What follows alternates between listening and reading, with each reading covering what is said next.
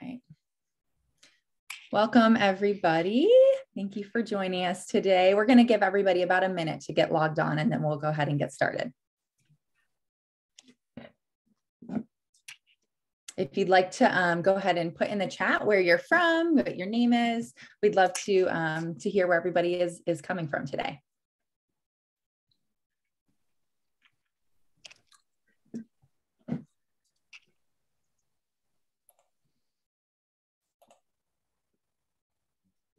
Hey, Lindsay.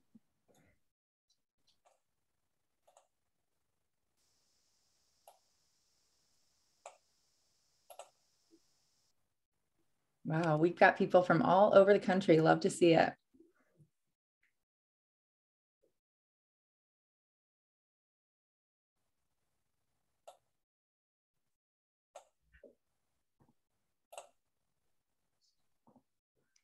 All righty. Well, we're going to go ahead and get started. Thank you, everybody, for joining us today and being a part of our Wednesday afternoon. We're really excited for our second webinar of our Collegiate Recovery Leadership Academy student webinar series. For anyone who is not part of our Collegiate Recovery Leadership Academy or is unfamiliar with SAFE Project, I would really encourage you to go ahead and take a look at our SAFE Project website. We are doing a lot at the national level to combat the addiction crisis in our country right now. So much that it would be way too much to share in this brief introduction. But today we are here on behalf of our Safe Campuses Initiative. And our Safe Campuses Initiative, our mission is to normalize recovery on campuses across the country. So we really want campuses to be supportive of their students in recovery. And we do that through a variety of ways. And one of those is supporting students in recovery through our Collegiate Recovery Leadership Academy Fellowship Program. So welcome to our CRLA students. We're so happy that you're here. I'm going to go ahead and pass it over to Matt, who is our student voice liaison. He is a student employee who went through the Leadership Academy last year and is going to be a big part of this webinar. And then we'll continue on with introductions from there. I didn't know which Matt you were talking about. I'm sorry. I'm Matt. I'm student voice liaison. Like Hannah said, I went through the cohort last year, so I'm just here for any questions you have. You can always reach out to me. Anything you need to know about the program, or if you had any questions about your impact projects or anything like that, just don't be afraid to reach out to me. Thank you. And here's Kim, Dr. Kim. Hi, yeah, so my name is Kimberly Bolden. I am the Senior Director for Safe Campuses here at Safe Project. And it is my pleasure to introduce to you today Matt Axelson. Sorry, we stopped sharing. So Matt is a Disability Services Advisor at Capella University and an alum from Augsburg University. At Capella, Matt was a member of the CEO's Council on Diversity, Equity, Inclusion. He leads the council subcommittee on disability and accessibility. I know when I've worked with Matt in the past that he has been really instrumental in pushing me to get more involved and try to get me into the Stellar Speakers Club, the Toastmasters International Club. And I know that Matt is very active in improv. So I'd say he is an expert in the art and science of convincing others to move to action. And I'm really excited to learn from him today about how we can all sort of carry that in our work moving forward. So with that, I will turn it over to Matt, who we're really proud to have here today. Very cool. Well, thanks, Kim. It's great to see you and I guess other Matt, as we say. Matt and other Matt is just how it works for anyone born mid-80s to mid-90s, I think. So, yeah, so I'm going to go ahead and share my screen here, and then we'll see if all this works out just fine.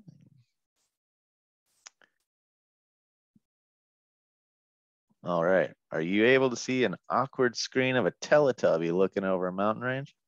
Perfect. All right. So again, thanks everyone for attending today.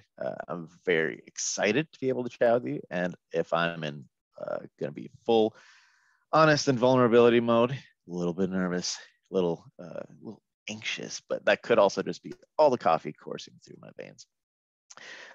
So the title of the webinar today here is The Art of Persuasion, How to Effectively Communicate Your Ideas. We see here on the first screen an image containing a background of snowy mountains with a clumsily added image of a sun baby from Teletubbies awkwardly, smirkily looking over the mountain range.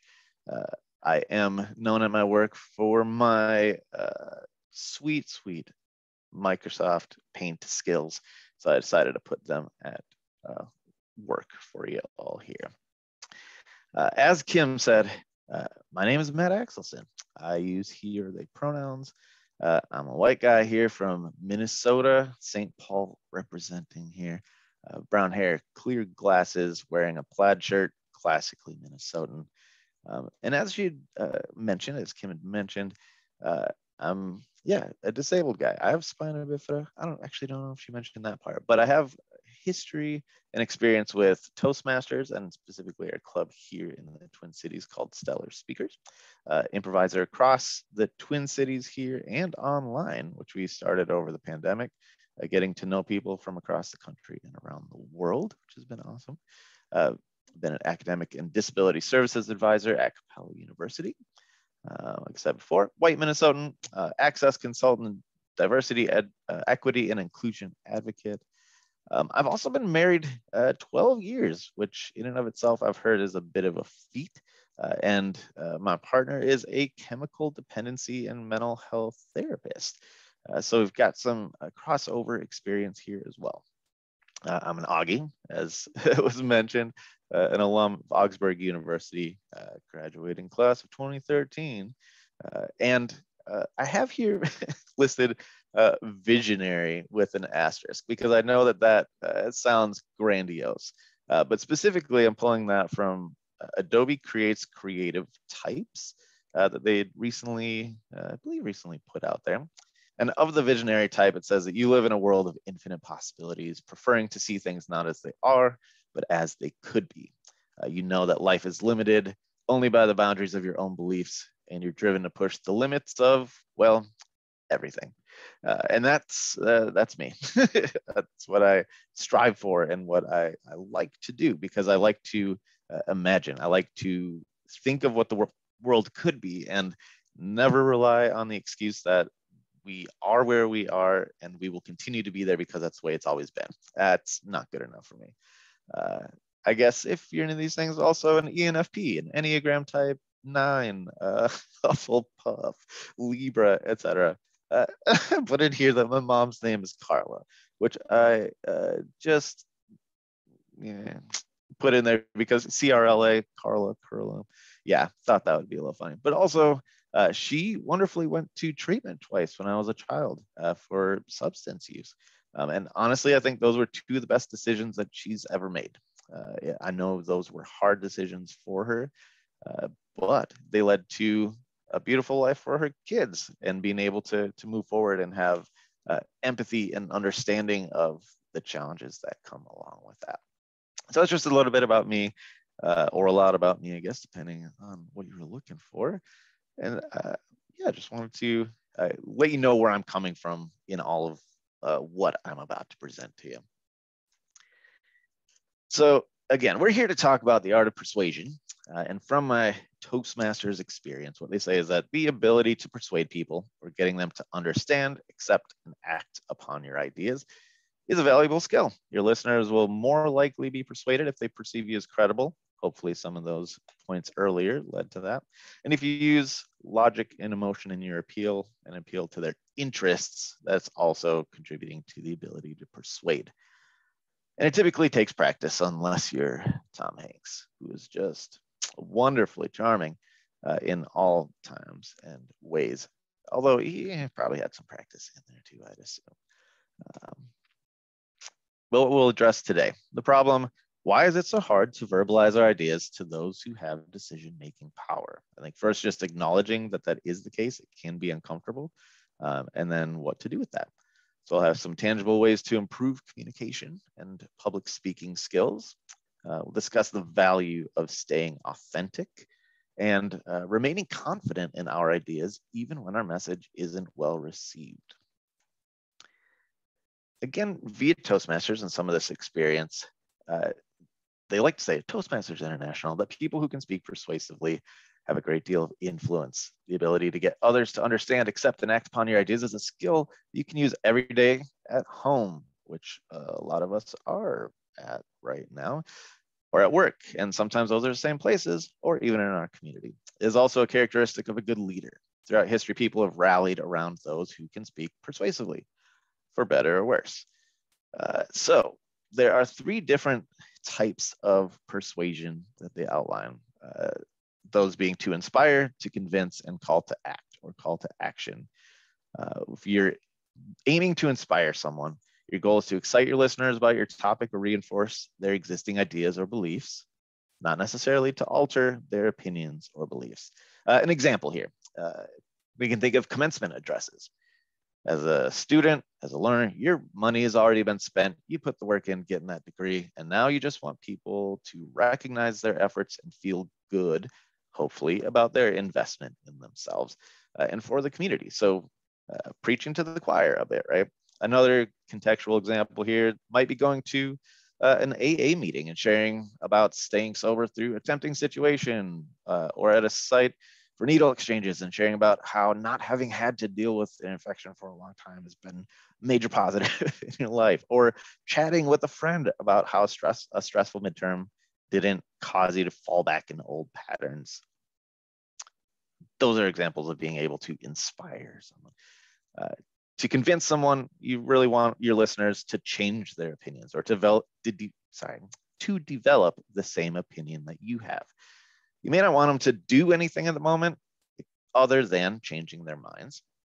An example of this could be a presentation convincing listeners that extraterrestrial life exists. There may not be much to do with that information immediately, but you want more people on your side for any number of reasons. Or another example here could be helping people understand the folks in recovery are actually capable of talking about other things than just their recovery, even though that may still be a fairly frequent topic of conversation. And the last one here, and I think this is where I am today. And when I say I think, actually I know this is what I'm here for today, is to call to act or to call to action, where you want listeners to do something after hearing your presentation. Example, again, could be today's webinar, could be signing a petition, reading a book, buying a product, or hey, maybe trying to get your campus to increase funding for substance-free housing on campus, setting up recovery groups on campus, etc. As mentioned at the beginning, though, there's a bit of a problem in the way, right? And sometimes that is just our minds going there. But the question is, why is it so hard to verbalize our ideas to those who have decision-making power? Admittedly, changing people's minds is difficult, period. Your listeners think they already have a rational view of your subject, whatever that view may be. It might be wrong. Even if you just raise a topic, some people will nod and grin their way through it. But your task is to provide the proof that they need to change their minds. You must arouse their interest, the listener's interest, help them to assimilate that new information into their existing knowledge, and then guide them into forming new beliefs. So again, you're getting interest, giving them that new information, and helping them form that into what they would perceive, believe, and do. The more that you can help provide in the process, the more successful you'll be in persuading your listeners. It's bold and too often rare thing for people to admit that they don't have much knowledge on a topic. So generally, you're going to be working with folks who think maybe they know a bit more than they do. So be careful, be gentle. The implications here are that we don't always know what they want or the parameters in which they're having to make their decisions. There's also the unknown of how this may impact our prospects or opportunities with them. So this again is talking about when we're trying to verbalize our ideas to those who have decision-making power, right? They may have any number of things going on at a given time, and we don't know what that background is in their life or their decision-making process when we're presenting these things to them. Unfortunately, too, as Sarah Ahmed has commented, when you expose a problem, you pose a problem. And some people don't like that.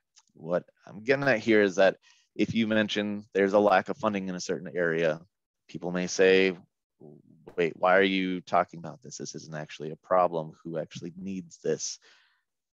It can make us feel uncomfortable, right? And additionally, asking anything makes us feel vulnerable, and it allows others to confirm some of our worst fears. Not that they will, but they could say that and confirm that they don't actually care about something that's very important to us. And that's hard to hear. We have a lifetime of learning that's gotten us to the point where we're at, and it's not always been easy learning. So for people to deny that or to discount it is it's a hard thing to go through. You know, here's some tips, right? Before going into those situations, because I think when we can get ahead of it, it can make that time a bit easier, a little smoother. So if we can practice vulnerability, that with friends, colleagues, to be able to enter into that space of confidence, it's much easier said than done, but it allows us to receive critique at times and to be able to not just dig our heels in and be defensive.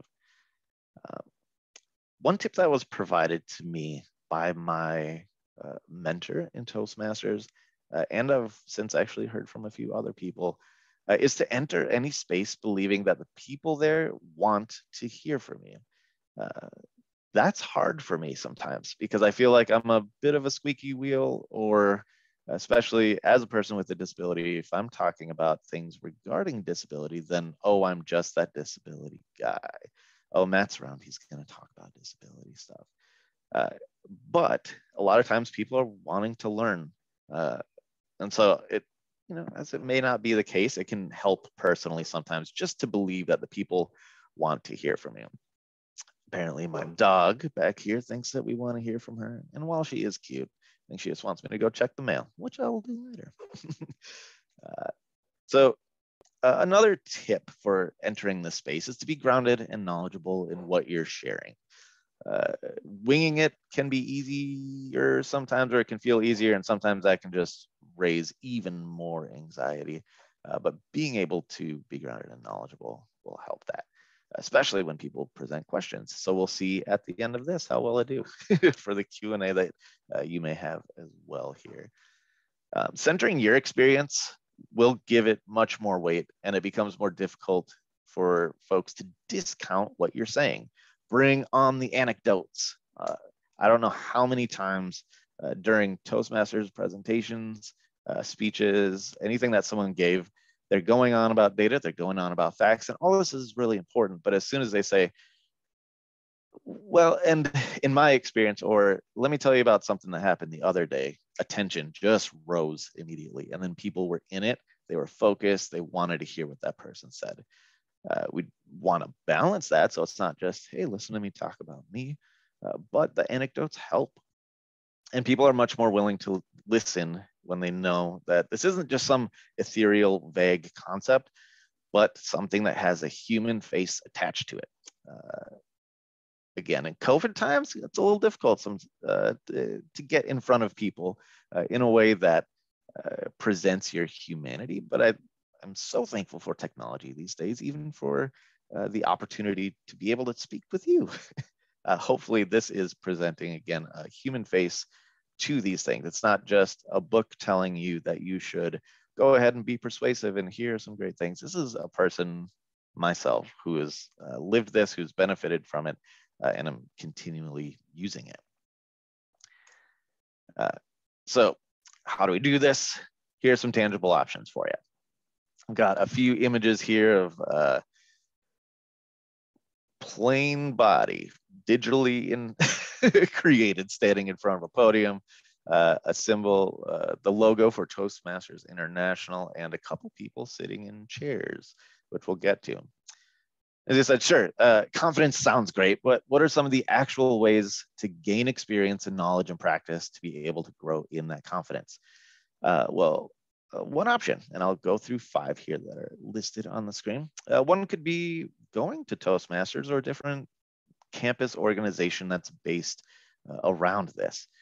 So depending on the area, campus availability, there may be opportunities for things like debate, mock trial, open mic nights, ways to just present something you care about and to gain some confidence being in front of people. I know some people who've even taken the opportunity now during this pandemic to engage publicly with people in the comfort of their own homes, like I'm doing right now, just to be able to get over some of the nerves that frequently do come along with that. A lot of times there are also classes for public speaking or persuasive communication. So this could be at the college or the university you're attending, or community college that's adjacent to that. And sometimes it's even online. Again, one of the benefits to actually come from this pandemic. You could, as a third option here, gather a group for practice and critique. So in Toastmasters, one of the things that we would do, we would have timed speeches. And when we were doing that, you have someone who's there to help time you and let you know when you're running out of time.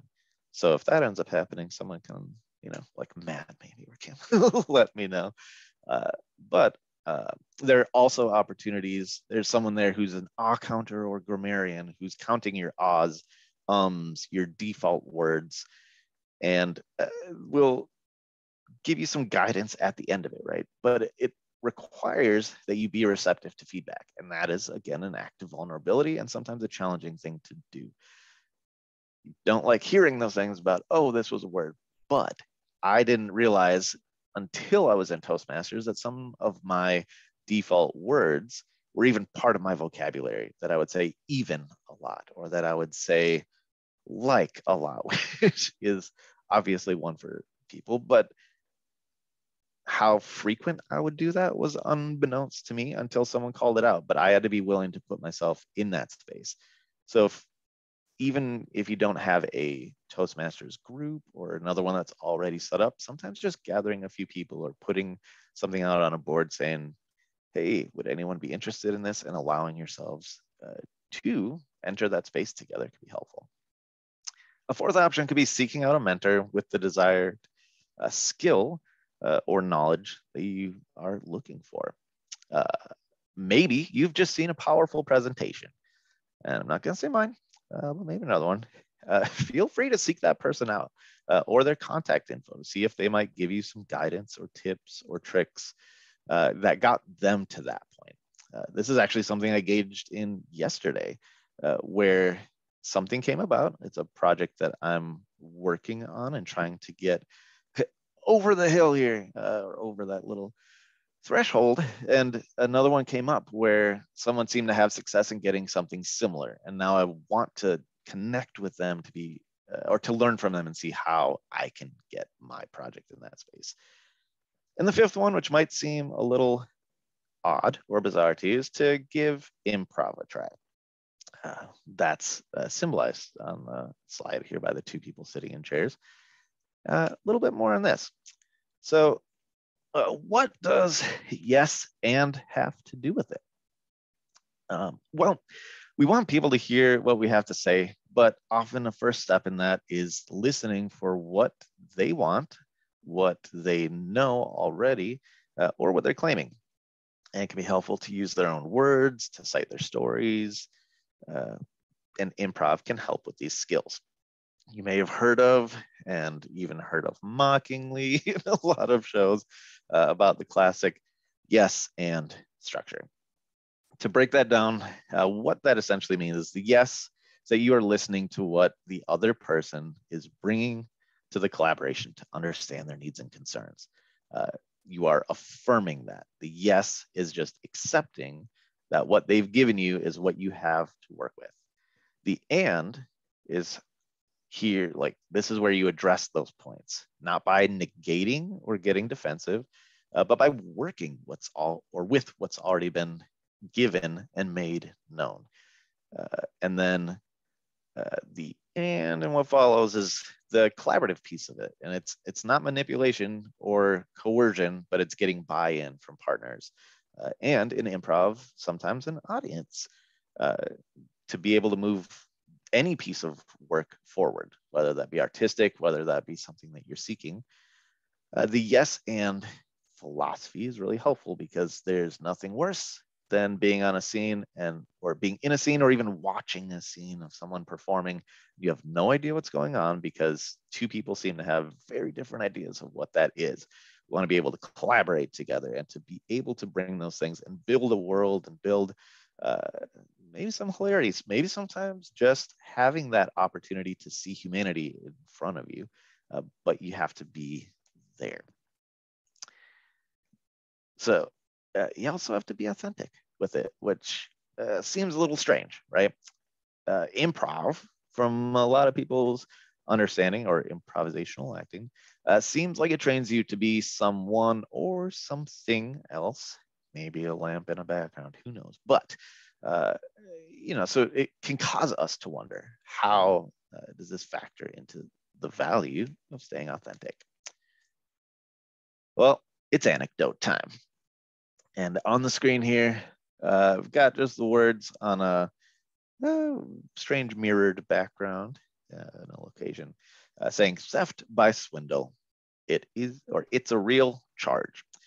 What I mean by that is, so my grandma, whom we refer to affectionately, I don't know, in my family as jail grandma, is named such because she was in jail in the early 90s for what we thought was embezzlement and later found out was a charge called theft by swindle, which sounds so very old-timey.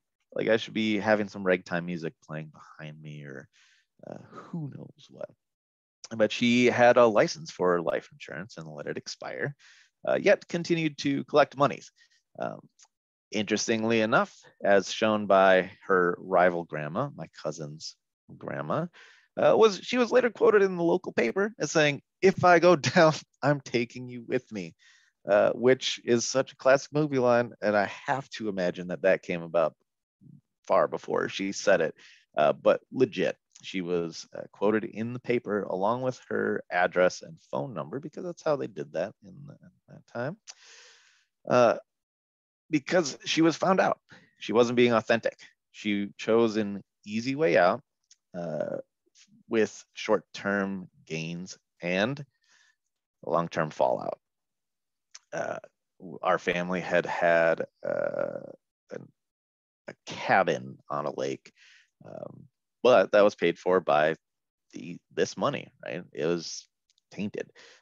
From that, after everything fell out, family moved across the country, went to Alaska, Colorado, Florida, Missouri, even just elsewhere in Minnesota, and for some folks, treatment, because there was a lot of things that just had to be dealt with. This was an extremely stressful situation.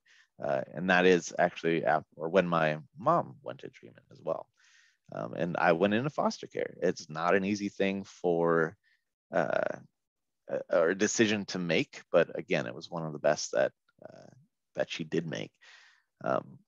And I know it's not at all relatable, and certainly nothing similar to anything that the rest of us have done, making short-term choices with long-term fallouts or anything like that.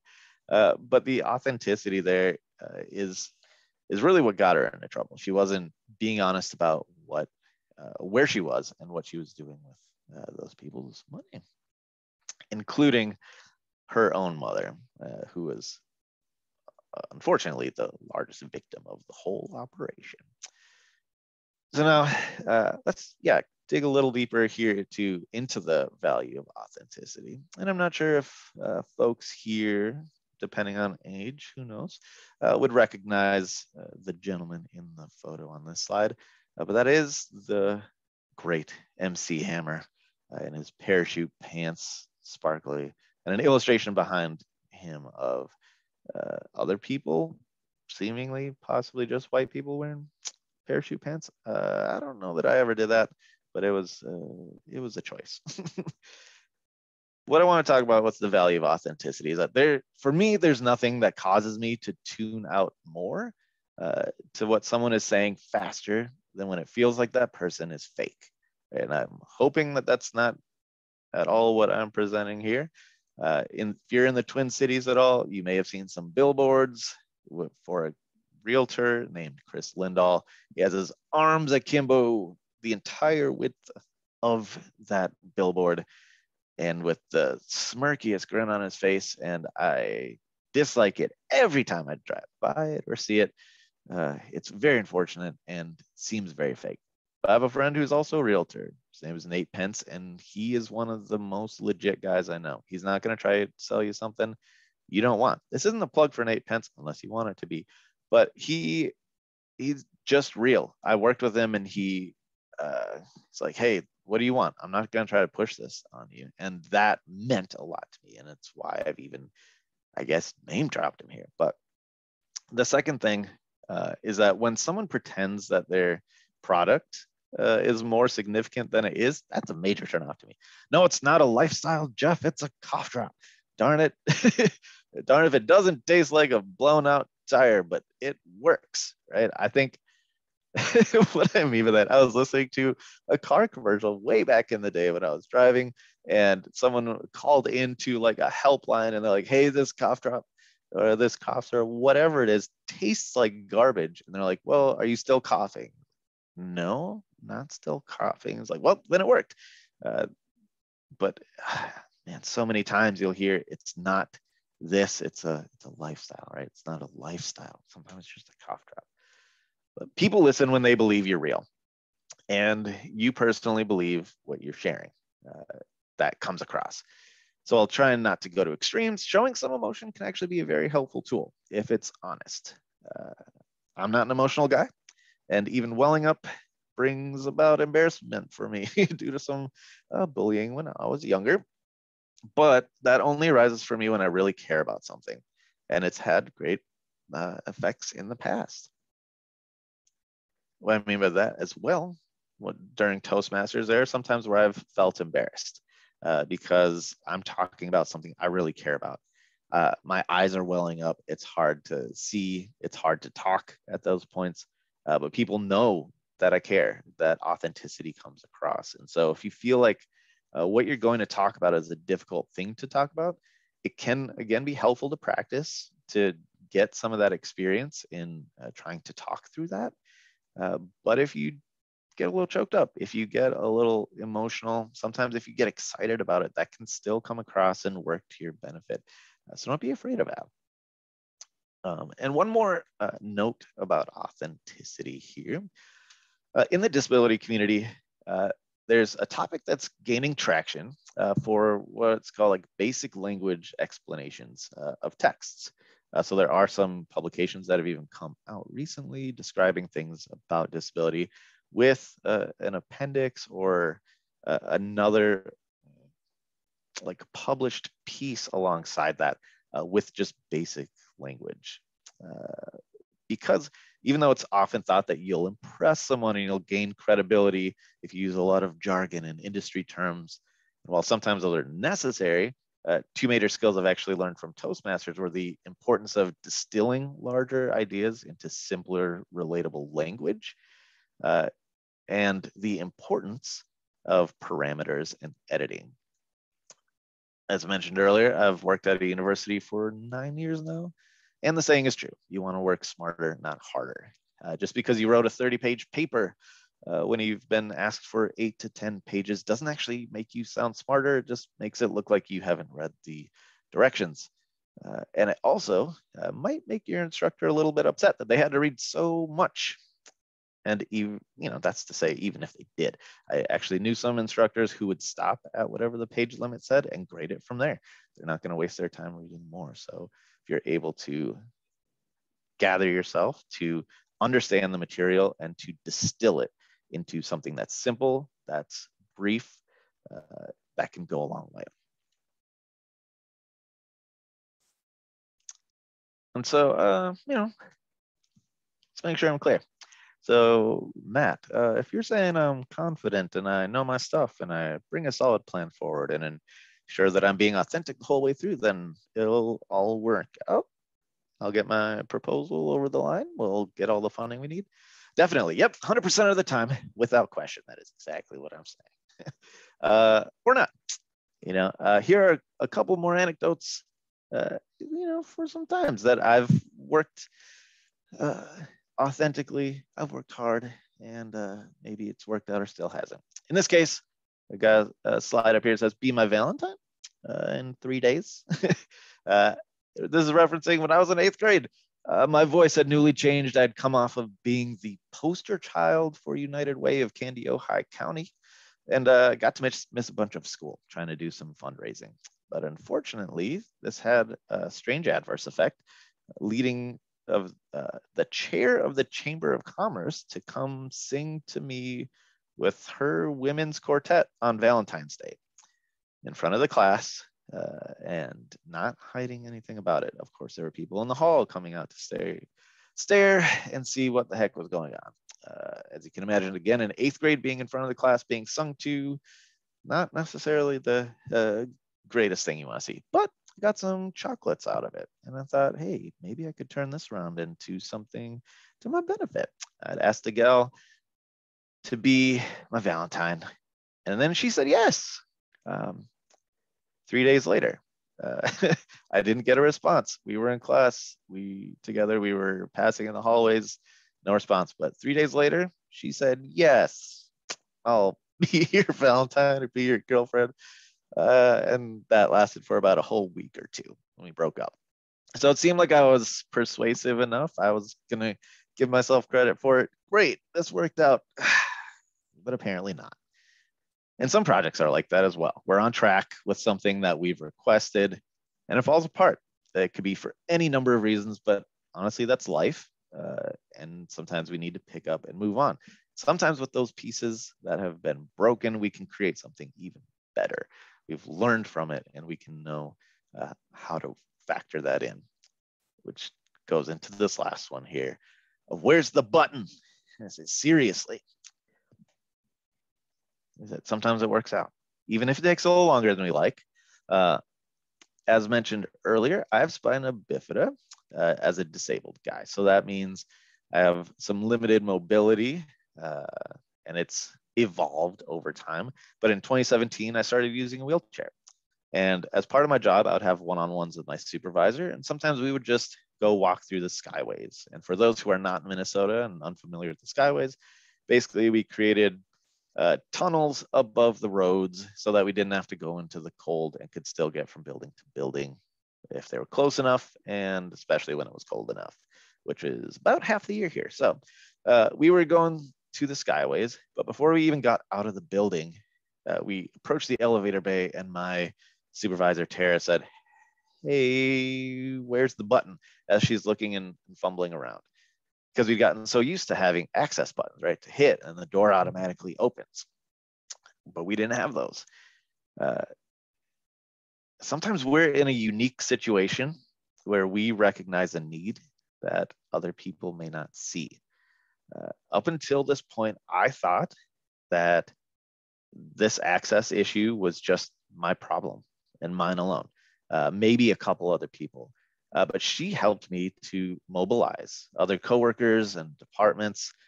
Some were of these allies were dealing with access issues themselves or mobility issues, or had for even short times in their lives due to maybe breaking an ankle. That was the case for one of my greatest allies who became, and it still is, a great friend. But others were just appalled, like on my behalf. They'd see me struggling with these heavy doors in the elevator bays. And that's, even before I came back with lunch in my hands and they were trying to help out. Long story short here, we got it done. We got the buttons installed.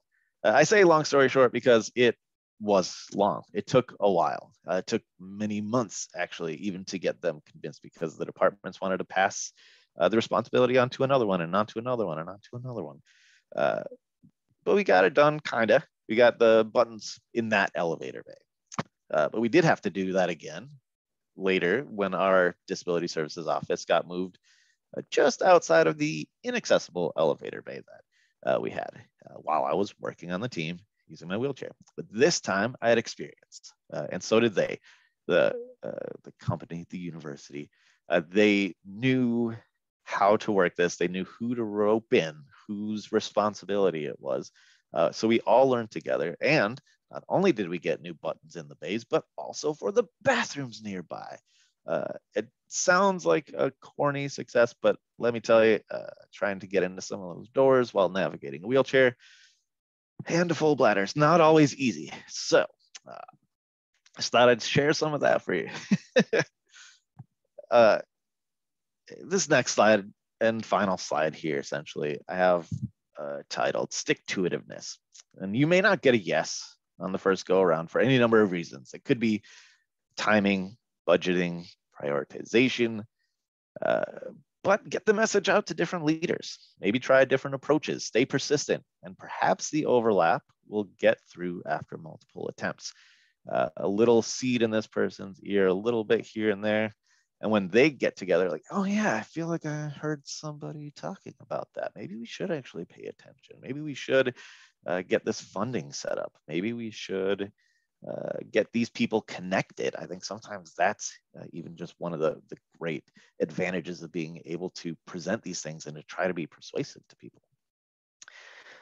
If possible, find out the reasons if there's a denial and see if that message can be altered at all. See if there's something that could be changed. But most importantly, be patient and be kind, and especially to yourself. It's extremely difficult to keep that motivation when hearing no's or not yet, but persistence can be very powerful in the long run. Maybe something changes personally for the decision maker between when they heard it the first time and this most recent time. For instance, hypothetically, when you went to a romantic movie with someone, such as Once, let's just say the movie was Once, and this person was actively avoiding dating you because the last time these same friends tried to hook them up with someone, that guy ended up being a total goon. I mean, maybe you're not a goon. Anyway, again, hypothetically, okay, so you're totally rooting against the couple in the movie getting together that first time, right? The second time you went to see that romantic movie, the same individual, they'd actually seen that their resistance was petty. Maybe they were more open to seeing your side of how love can transform in unexpected ways, as expressed through song, hypothetically. All right, well, thanks for listening, everyone here. And yeah, I'll just open this up to any questions y'all might have. I know I covered a lot, but I'd love to connect. You can use the chat, the Q&A, and I believe Matt will be doing the moderation of that. Definitely. Stop sharing my screen here. You bet. All right. The first question we have here is from Bernadette. It says, how do you engage with audiences who don't care because it doesn't affect them? Whew. Yeah, I feel like it's mostly my life, right? And I think frequently it's making the case that it doesn't affect you now. In my case, with a lot of disability advocacy work and other pieces there, it's letting them know, hey, well, you may not be disabled right now, having a long enough timeline, you might have some effects there on your mobility, on your health, or know someone close to you who does. Like, that's not a threat. It's just actively addressing what's a real issue. And so when you're talking to people who are like, this doesn't affect me, sometimes it is just presenting the stories, presenting anecdotes for how it's affected you, how it's affected other people you've known. And while data can sometimes be helpful, sometimes it has a weird adverse effect where people, they don't want to hear the numbers and push back, or the numbers seem relatively low. But let's say, again, and I apologize for using this framework frequently, but something like curb cuts in accessibility, right? Those were designed for people with wheelchairs. But I was actually at a presentation once where someone said, oh, you mean those things so we can bring our luggage up the curbs? It's like, sure, yeah, that's why that was designed, universal design, intentional design around, or inclusive design.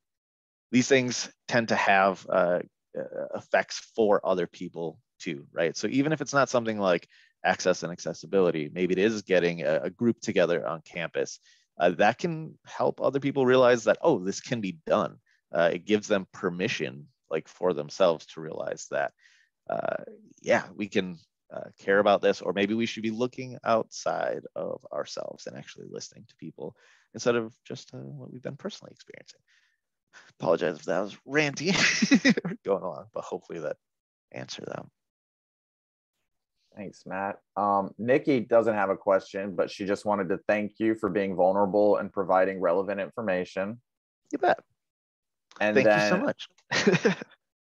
An anonymous attendee says, you mentioned authenticity, but in the world of drug and alcohol addiction and mental health issues too, where there's a lot of stigma and shame, where do you stand on self-disclosure? Something to embrace, be cautious about, situation specific, etc.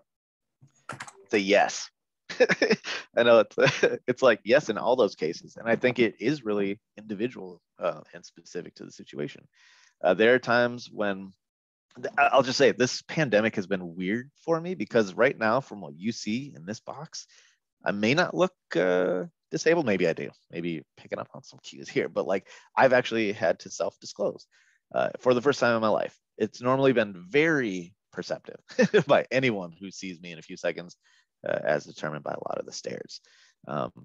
And so with disabilities, with invisible disabilities, with chemical dependency challenges, with mental health, like, these are things that carry a lot of weight to them, sometimes stigma. But if we don't say anything, and if we continue to like keep quiet about this, then it will just remain in the dark, right? I think it's, again, easier said than done. And choose your battles. There are some people that I will not disclose to. It doesn't make sense to, or I'll disclose certain parts of what I've been experiencing. But that's kind of testing the waters a little bit. And sometimes, I mean, I'll be honest, kind of like making people feel uncomfortable at points, and just relishing in that awkwardness. But again, that's not all the time. And I don't always have the energy for it. Sometimes I just don't engage and I move on. But I think having that that authenticity, that realness to you, that's able to claim it, not even just in the good times, right? Not like, hey, I'm in recovery and I'm, 2 years clean, sober, whatever it might be. It's just, it could be like, man, I thought I was doing well. I'm having a hard time. Can we talk about this? And a lot of people just want to be asked at times, and other people may not have the capacity to address that with you. And so I think it's, man, again, this is a huge thing to unpack. But I think we're, even as part of this crew, in a good space to be able to discuss that, right? Like, when does it feel comfortable disclosing? What are the risks, the challenges, what's going to go along with that? And sometimes there's finding some safe partners to work with in gaining some experience with that. Nice, safe partners. I get it. Yeah. We've got one here. It says, when is it okay to go over somebody's head? Should you start at the bottom and move up? Or if you don't get the answer you want, do you move on? Oh, that's a good question. So I, from experience, have at times gone towards the top. But if you do that, I think it is careful to try to not burn bridges. If you're going higher, a good thing to keep in mind be maybe do that first before receiving a no. If you receive a no right off the bat, and especially if you jump without having any kind of confrontation or having any discussion about that, then it can really come across as, oh, you're going over my head, you don't respect me, and you've essentially burned a bridge. When there have been times though where I will talk to someone, I'll get a no, I'll try to understand their reasoning for it, and I'll just be explicit with them, like, okay, I understand what you're saying. I'm gonna see if there's a different avenue or something that I can do to address that and call it out. So it's not about that person and seeing that person as a barrier, but seeing that they are, with what they're given at that moment, maybe required to say no, or to not allow for those things. So I try to be explicit about it, because I do feel like that authenticity and that openness can be helpful. but yeah, some people are petty. They're just going to be that way. Some people are not going to want to hear it and not appreciate that you talk to somebody else about it. But I think kind of weigh it, right? And sometimes it is talking with peers about that and seeing what that could mean for you, even from experience. Right. Here's an interesting one. It's about written communication. What about emails? I've been told I come across with strong opinions in my emails. Yeah. Is it better to go in person?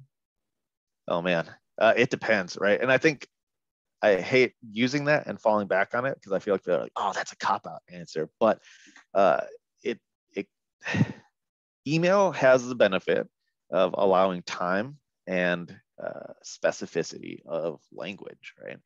What's been helpful for me sometimes in emails is if that's how I have to interact, because sometimes that is the case, but people are able to interpret your tone however they want, right? It could be they read it Monday morning, and that's going to read very differently than Thursday midday.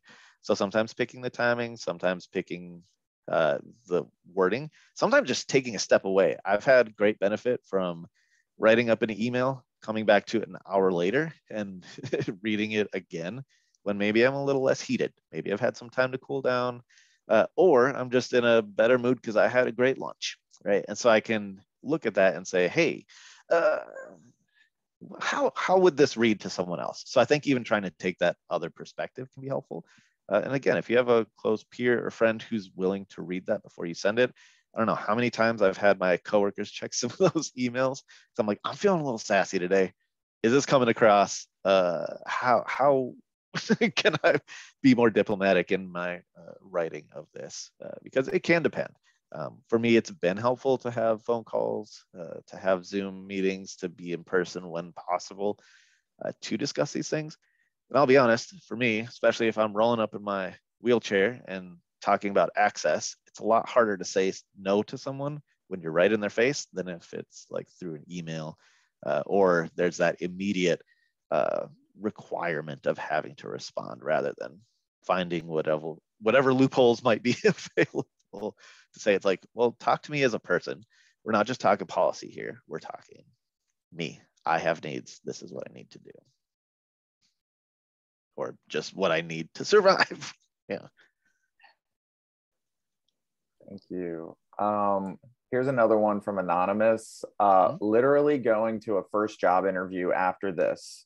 How do you balance showing your knowledge base without appearing egotistical and also with being self-effacing? Basically, confidence without God complex. Hopefully that makes sense. Oh, absolutely. I've been in that space too. Even sometimes you see the pendulum swing, right? Like I've been super quiet at points and they're like, oh, you should be confident, you should do that. And then it can come across as cocky, right? Or in that space of like, ha ha ha, I know so much. But that confidence, it goes a long way. And I think when you're just being your authentic self and you're talking about that, some people, again, are going to receive that however they're going to receive it. And we're not responsible for that. But I think we can be authentic. Like, should I have said, oh, I'm actually a great communicator? Or like, hey, you should, I don't know, hire me for this job. Why? Because I actually have all the skills that are required for this. You say in your job description that you're wanting this. This is where my skills line up with that. You could maybe find someone who has some of these other ones, or a component of here or there, but you don't have to compromise with me. I actually have, I meet all the qualifications and more, and this is what I would contribute to that. And I think when you can have that confidence in it, again, which is difficult at times to gain that, to feel comfortable doing it, but maybe practice in a mirror, record yourself, see how it comes across to you if you were sitting and being on the other side of the table. Because yeah, it can be a challenge to talk ourselves up. And I don't know where this person's coming from, but especially in Midwest culture, it's not always looked highly upon to like talk yourself up, and to just be so modest as much as possible, to the point where you're like, okay, you can knock it off and actually take some credit for something. So yeah, I'd say own the stuff that you do, that you know, and yeah. good luck in the interview. Best wishes with that. That's exciting. I wanted to ask a quick question You bet. because I think there's a parallel between some of the work that you're doing and some of the work that our students are doing. I know you and I had talked about legal challenges and when the law is on your side. When do you whip? Obviously, you don't want to go into a meeting and say, actually, you have to do this. You want to inspire and convince folks to come to your side. But when they actually do have to do this, how do you weigh when to play that card or if to play that card? That's a great question. If there's resistance, sorry, I'll start back where you were saying. It's not the first thing I pull out. It's not the first card that's like, bam, legal, let's go. However, let's say even with the instance of getting those buttons in, right? One of the arguments made when I was making that original proposal was that, oh, we have a security officer and a phone in each of the elevator bays, so that if you don't have access to this and you have difficulty opening the door, you can reach for the phone that's 5 feet up, and when you're sitting in a wheelchair, not super easy to grab, and call this one security guard to come let you in to whatever floor. And I was like, do you know how many times we have meetings on other floors? How many times I have to move through this? This is not equal access, right? And so for the longest time was just trying to appeal to decency, to reason, these different things. But at one point did have to even just say, I have to assume that the installation of these buttons is going to be cheaper than a potential lawsuit or like legal action taken on this. And it's not even necessarily that I would do it. Like, I like where I work. I'm looking out for this place. I have my needs, but also someone who's even just coming in here without any skin in the game. I don't know if that's a terrible thing to say, maybe, but like, they've come in for an interview and don't have access. They could make the case that denial of their opportunity for employment was due to the potential of having to add accessibility features, right? Rarely will anyone ever explicitly say that. Like, no, I'm not going to do this for you because it costs too much money. But there's that subtext. And especially with someone who isn't working there, they don't have much to lose, could bring a case to it.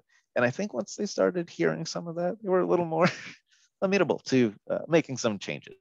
And so, yeah, I wouldn't say it's a first go-to, but I think when there are implications, understanding that this is also potentially helping them, right? And try not to be smarmy about it and like, oh, yeah, well, you could get I could get some money from it. It's like, well, first off, probably not going to happen, but yeah, hopefully that helps, right? It's not an immediate go-to, but I think after a few confrontations, if there's still that resistance, it may not hurt to bring up some hypotheticals.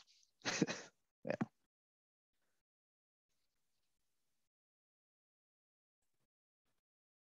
We've got one more here, one last one. Nikki says, at the beginning of the meeting, you talked about the different types of persuasion. May you please elaborate on how you balance and know when to switch your approach from convince to call to action approaches? Yeah, I think it's honestly just trying to figure out what your aim is, right? And understanding your audience. Is the audience that you're going to be talking to already on your side?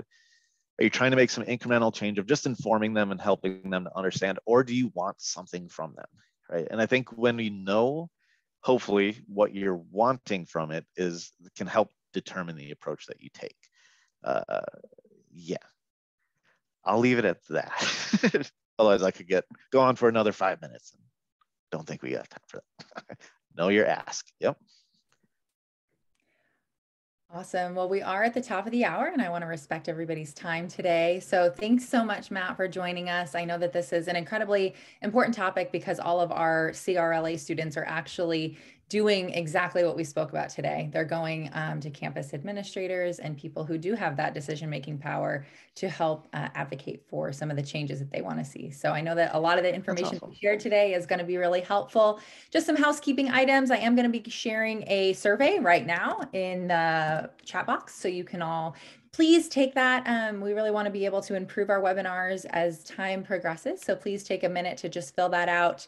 Additionally, you're going to be receiving a follow-up email that's going to include some additional information about SAFE Project and this Collegiate Recovery Leadership Academy program. If you're not familiar with either, we would really encourage you to take a look at the website and just learn more about the programming that we offer. And also we'll just send out a recording to this webinar as well, so you can send it on to your colleagues or anybody who might be interested. Thanks again for joining us, Matt. You bet. Thank you so much.